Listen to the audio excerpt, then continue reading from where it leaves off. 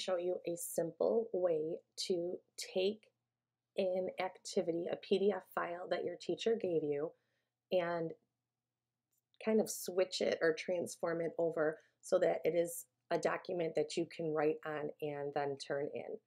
So the first thing you're going to want to do is you're going to want to go into your Schoology account and find the activity that your teacher wanted you to work on. So I am going to refer to this one, this counting on with money. When I click on it, it is going to download onto my computer. So depending on whether you have a Mac or a PC, you're going to have to find out where that file, that download file is. For me, it's down here at the bottom of the screen, so it makes it pretty simple. The next thing I'm going to do while I'm still in Google Chrome, because you need to be in Google Chrome for this, is I am going to look for something called Kami. Kami is an extension for Google Chrome, and what it does is allows you to take a document and you upload the document, and then you can write on it or type on it and do whatever you need, so you don't have to keep printing out papers and working on them. So I'm going to click on this extension. When you start this originally, it's going to ask you for, I believe, an email account, and then it's going to ask to download the extension so that every time you open Google Chrome, you're going to see it. And if you look at my top right-hand corner of my screen, you're going to see that K there. That is Kami. So I'm going to click on Kami because I already have mine downloaded, and it does give you some options that you can use. I am going to actually click Open from Computer. So when I go to Open from Computer, mine is already preset to my downloads, so I know that I'm going to use this counting on with money.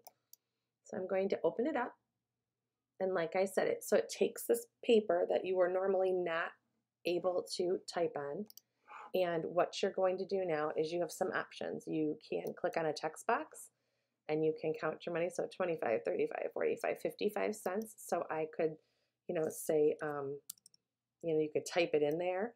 The easiest for some of your littles would be to take the drawing feature and, they can pick whatever color they want. So it was at 55 cents, and they could just write 55 cents, and they could keep going however you wanted them to do it. So if you wanted them to write it, whichever way you want. There's an eraser there, so they could erase what they've done and redo it. And again, as you erase, it's not changing the actual document, which is really nice. So once you're done with this, right here, it's asking you to save, to drive, or dismiss. You are actually going to X out of there. You have the option to save it. It's going to save all changes saved, or it'll ask you to download. So I'm going to actually download it, and it's exporting the download to my my screen. So if you look at the bottom, now it's called a Kami export. So mine successfully downloaded, so I'm going to just click on that Kami export. It's going to open it up for me, and now you can see that I actually wrote on this document now, and it saved exactly what I did. So that is step one.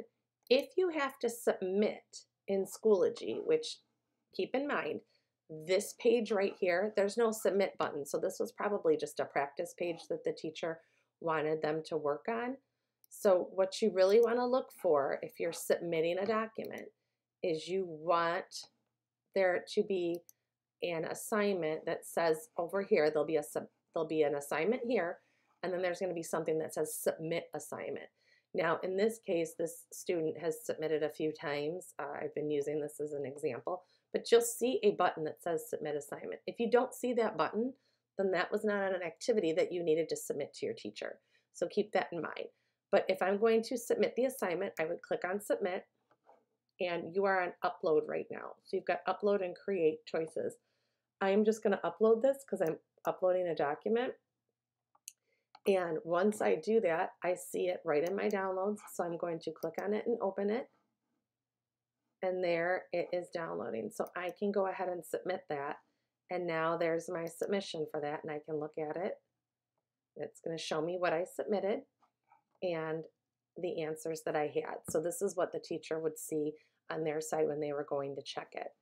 So I hope that helps give you some sort of insight as to downloading an activity to complete and present on Schoology.